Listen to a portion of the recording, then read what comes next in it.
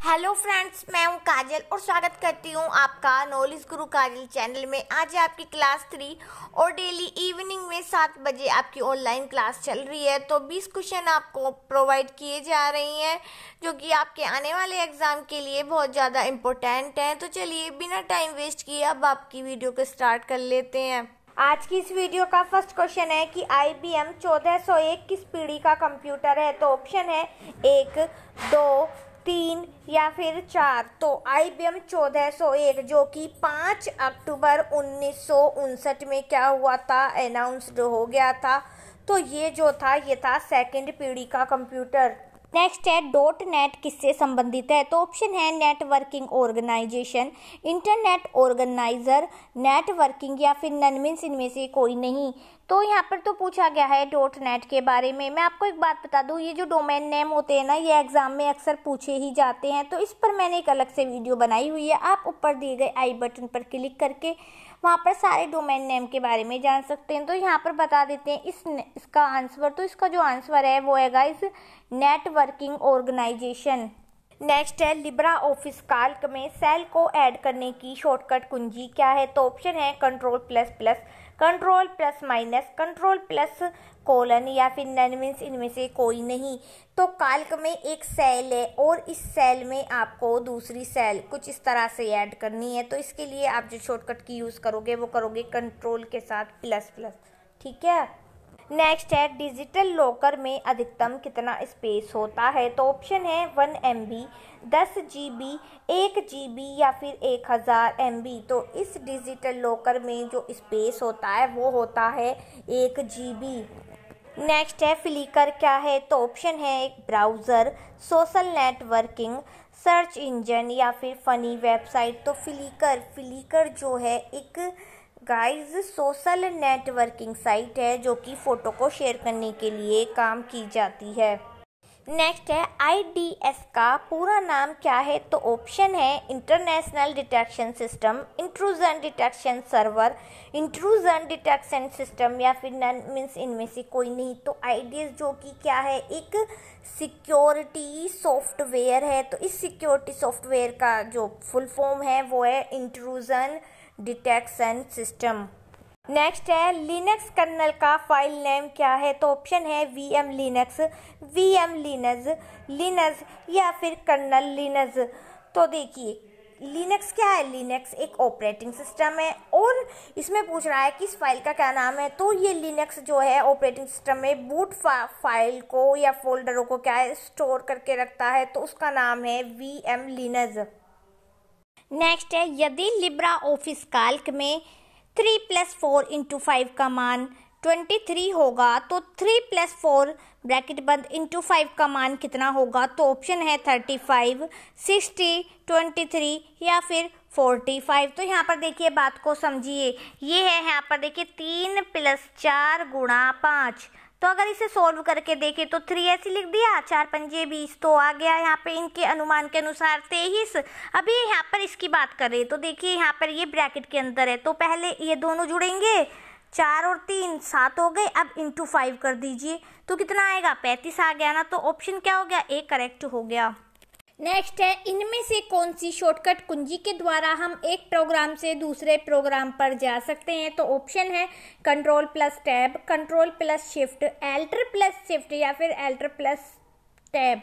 तो बात की गई है एक प्रोग्राम से दूसरे मीन्स नेक्स्ट प्रोग्राम में जाने की। तो इसके लिए जो यूज़ करते हैं वो करते हैं एल्टर के साथ टैब।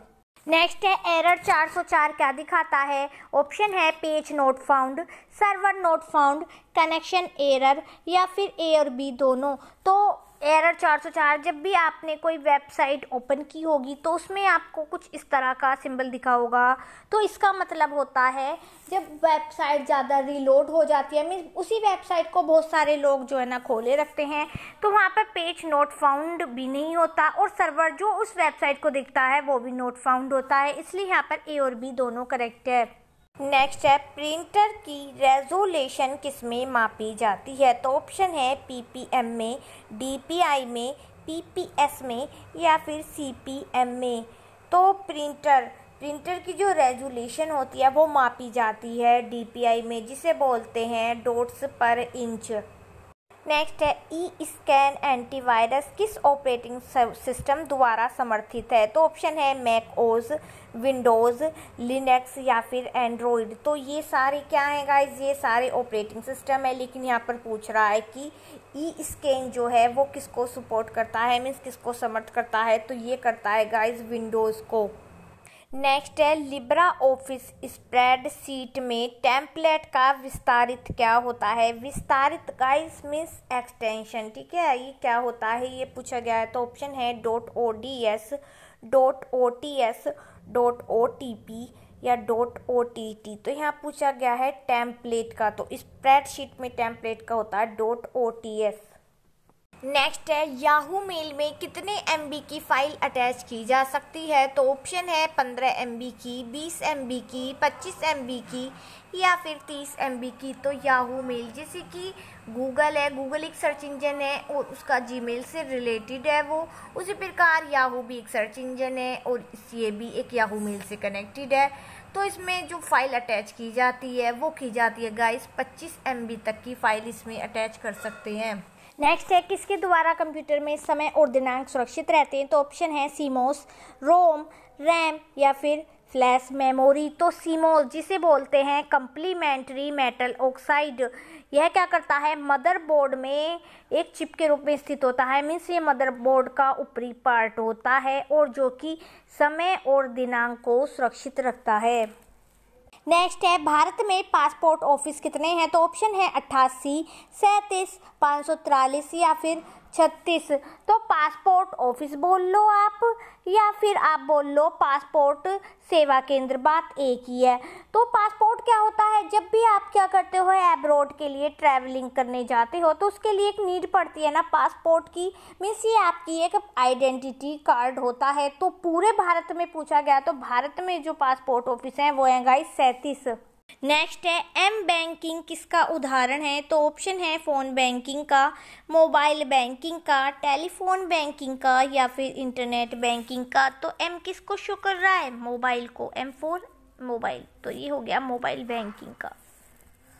नेक्स्ट है OSI का पूरा नाम बताइए। तो ऑप्शन है open system international, open system interconnection, open system internet या फिर नन मीन्स इनमें से कोई नहीं। तो OSI जो कि क्या है? एक इंटरनेट का मॉडल है।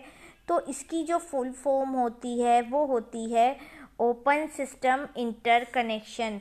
नेक्स्ट है ईमेल से डिलीट किया हुआ ईमेल कितने दिन बाद ट्रेस फोल्डर से डिलीट हो जाता है? तो ऑप्शन है 7 दिन, 30 दिन, 15 दिन या फिर नो लिमिट, मीन्स कोई सीमा ही जब नहीं है।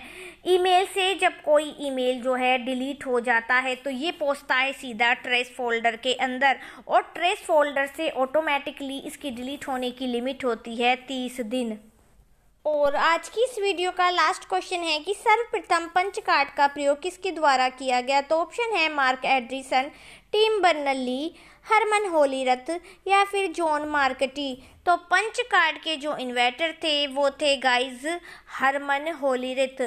तो ये थे आज के वो 20 क्वेश्चंस जो मैंने आपको प्रोवाइड किए। अगर आपको वीडियो अच्छी लगी हो तो वीडियो को कर देना लाइक, हो अगर आप चैनल पर नए तो चैनल को कर देना सब्सक्राइब। फिर मिलेंगे आपसे एक नेक्स्ट वीडियो में नए टॉपिक के साथ। अभी के लिए good bye, take care guys and thank you for watching this video.